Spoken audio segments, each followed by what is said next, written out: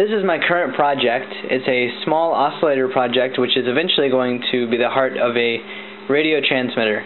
However, I have a challenge, and the challenge is that I want this to be able to tune a very wide range of frequencies. A lot of simple transmitters use crystals, which can very stably produce one frequency, which is good. However, I want to tune a range of frequencies. A range of frequencies can usually be accomplished using a variable capacitor, like this one. This is a large variable capacitor that can produce somewhere between 20 and 200 picofarads. You can see as I turn the knob, these plates come closer together and farther apart. Those plates are not contacting each other. They're actually very, very close together, and having those metal plates in such close approximation allows them to develop some capacitance. So this is an easy way to have a large amount of capacitance that can be varied, but this variable capacitor is extremely expensive. Well, not extremely, but this would be by far the most expensive component in any radio that I would make. So I'm trying to stay away from hardware capacitors like that. The alternative is to use something called a varicap diode, and I'll talk a little bit more about that in a minute. But the concept is that if you run electricity over a diode backwards, it produces a small amount of capacitance. And I can demonstrate that here. Here is a potentiometer, which will let me adjust how much voltage I put backwards against this diode. And this is the frequency readout. Using this method, I can change frequency from about 6.8 megahertz to around 6.95 megahertz. And that's great for a lot of applications, but I desire even more than that. And the method that I found doesn't rely on using a variable capacitor, but rather a variable inductor. Before I get into how it works, let's talk about the circuit, which is shown here. Now, the circuit is a pretty simple oscillator stage here. The oscillator is a Colpitts oscillator. If you look up what a Colpitts oscillator is as compared to a Hartley oscillator, they're very similar, except the Colpitts has two capacitors here and here, and the Hartley, instead of having these two capacitors, they have a center tap on this inductor that goes to the ground, or goes to the source of the FET here. The purpose of these components is to produce a phase shift or an inversion to allow it to oscillate, but I won't get into the details.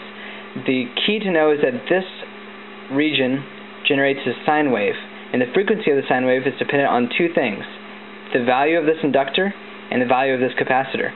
This capacitor is commonly used as a variable capacitor, like the one I showed earlier, and that's an easy way to change frequency a large amount, but I want to investigate using a variable inductor. The varicap diode I talked about, it can be seen here. Here we have an LED, and this is backwards. You would normally see an LED going the other direction. But if you hook it up in this configuration and apply a little bit of DC voltage backwards to it, this acts like a small capacitor. And it lets me vary capacitance by about 20 picofarads just by turning the potentiometer. So far, all of this is very inexpensive components. And then this goes through a buffer stage, which takes this very delicate sine wave and amplifies it. So I can easily measure the output here, and I'm not going to affect the sine wave very much. Whereas if I tried to do a lot of amplification or measurement over here, it might distort the sine wave. So this circuit is what I've built over here. Now this large thing is the variable inductor, and this is what I did. This is pretty simple. I took a McDonald's straw. You like the puppies there? Yeah. Pretend that didn't happen. I took a McDonald's straw like this, and I wrapped it with wire similar to this. Now this is a clear straw. Let's see if I can get it in focus.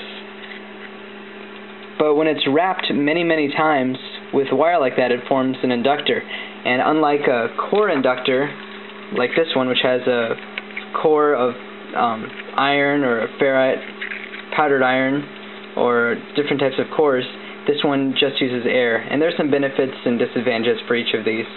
However, I wound a McDonald's straw many times, similar to this, but a lot longer, to form an inductor. And I placed it right there, and I encapsulated the entire thing in hot glue to hold the wires in place and also to make sure it's very temperature thermally isolated. Now, the thing I did at the end, pretend that this is wrapped with wire, I took a nut and I actually hot glued the nut to the straw like this, so I can turn the screw, and the screw goes in and out. As the screw goes in and out, it actually changes the inductance of that inductor. It makes it more or less efficient, and hopefully I can demonstrate that for you right now. So I'm going to slowly insert the screw.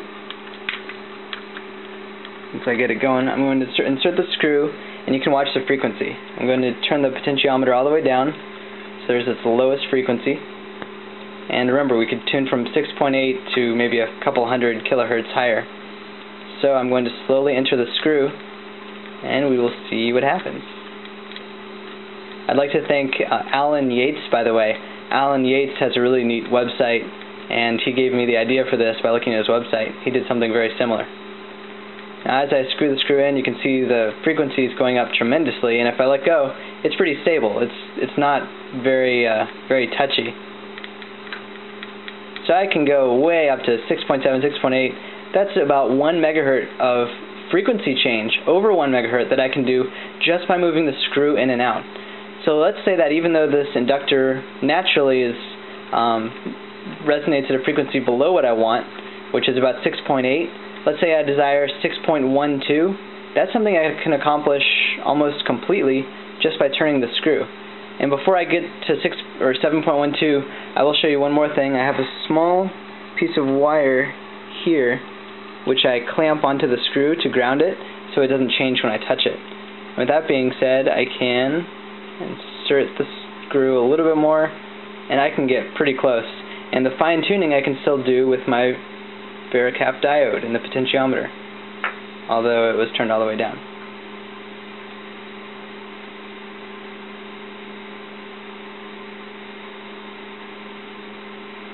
I should probably make it less sensitive. Alright, there you go. 7.2000 as seen. And I can hook up the oscilloscope, and the oscilloscope's actually already hooked up. We can look at its image, and we can see pretty clear sine waves. Turn the backlight down. Alright. You can see the sine waves. They're not perfect. I could probably tweak some of those values a little bit. Alright, so it's 7.2. I'll come over to a radio and see what it sounds like.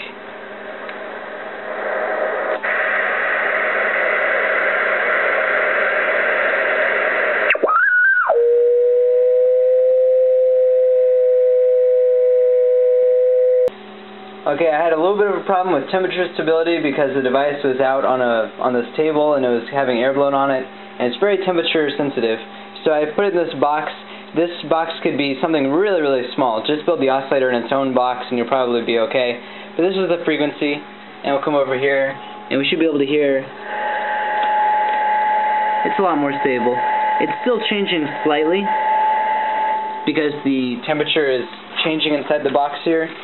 But it's just to show that it is stable as long as it's temperature stable. And that's a big component of the variability.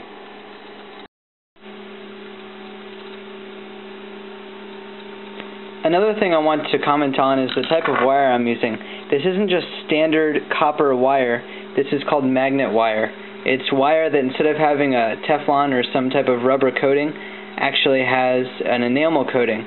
And this enamel is non-conductive, so it allows the wire to touch each other without shorting. At the ends, it's silver. That's where I melted the wire with the soldering iron.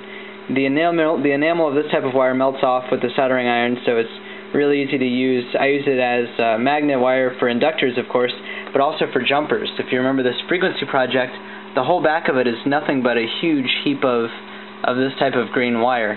So it's very convenient because you don't have to strip wires. But don't try to wind an inductor using standard wire. It has to be a magnet wire or some type of coated wire.